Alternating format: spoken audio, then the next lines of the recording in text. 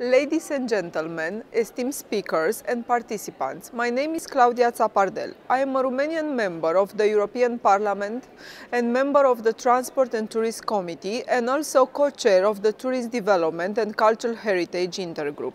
I regret not to be able to address you in person today. However, I am very grateful to the European Travel Commission for the invitation to speak about the priorities for the tourism sector in the next years. I will share with you today the key priorities I see essential to keep the competitiveness of the tourism industry and Europe as the #1 tourist destination. Tourism is playing a central role in our legislative. This can be illustrated by the creation of the Parliamentary Intergroup.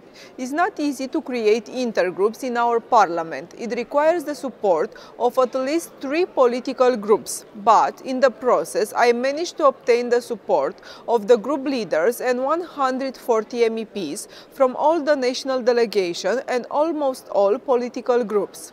That sends a very strong message of support from our parliament to the tourism industry.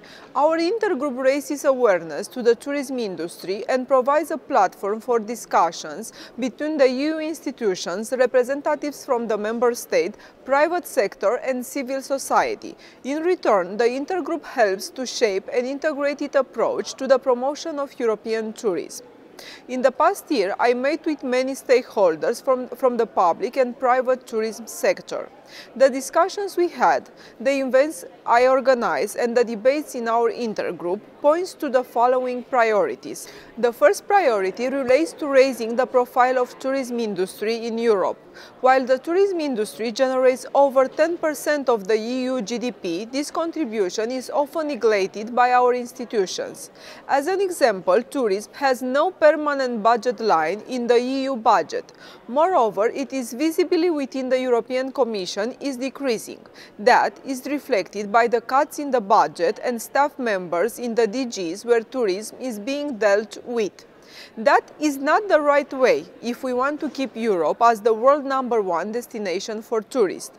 In the European Parliament, we are ready to help. As member of the Transport and Tourism Committee, I tabled amendments to the 2016 budget report to restore the budget of programs under COSME for promoting tourism. Moreover, together with my colleagues, we have secured the allocation of €500,000 to the EU budget for 2016 exactly for the promotion of Europe in the world. That is done by the pilot project Destination Europe. Another initiative I am promoting in this regard is the nomination of a European Year on Cultural Heritage and Tourism. This initiative shows how important it is to promote, protect and preserve Europe's touristic sites and cultural heritage. This initiative also helps to raise awareness to the economic contribution of the tourism and cultural industries.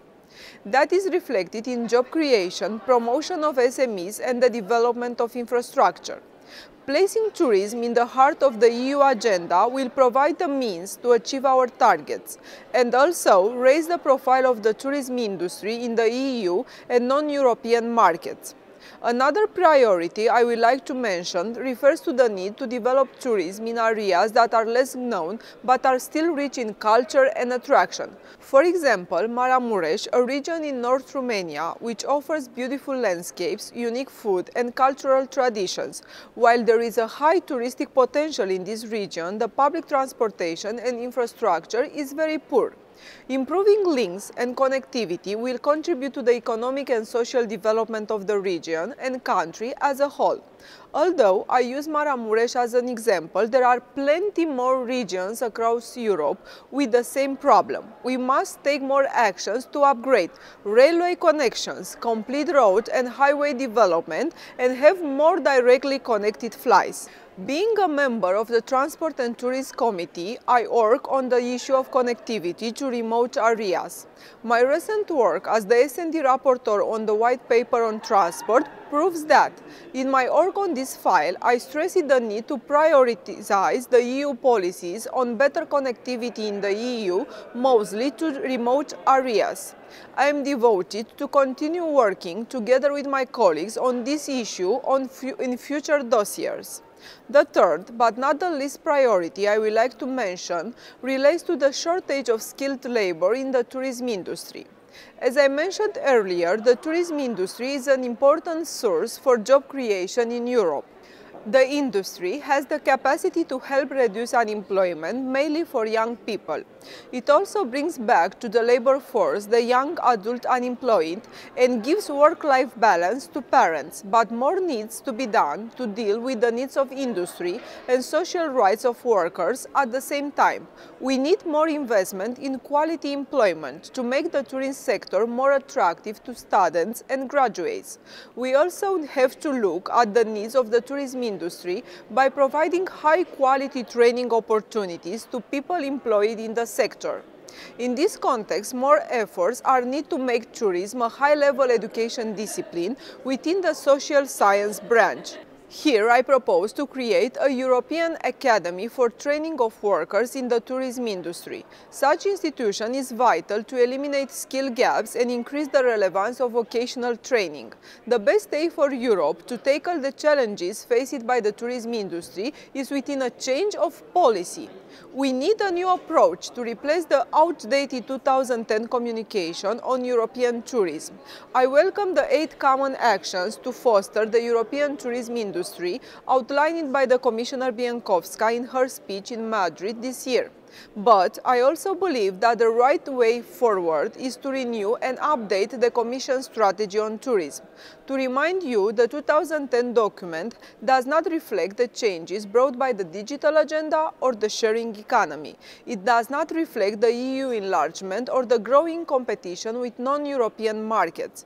We need an inclusive strategy to deal with these challenges and transform them into opportunities. Ladies and gentlemen, besides involving 2 million businesses, providing 10 million jobs, the tourism industry is one of the few sectors which still grows and creates jobs despite the economic crisis. We cannot turn our back to these numbers. In order to preserve the contribution of the sector, we need to ensure its visibility in daily policies defined by our institution and national governments. We need to ensure that access is provided to all the touristic destinations across Europe for truly exploring its potential. Last but not least, we need to guarantee a degree of human capital in the sector while taking into consideration the needs of the industry. These 3 priorities will help set the means to bring more tourists into Europe while supporting the growth of our industry and our economy. I would like to thank you for your attention and I wish you a fruitful debate. Thank you.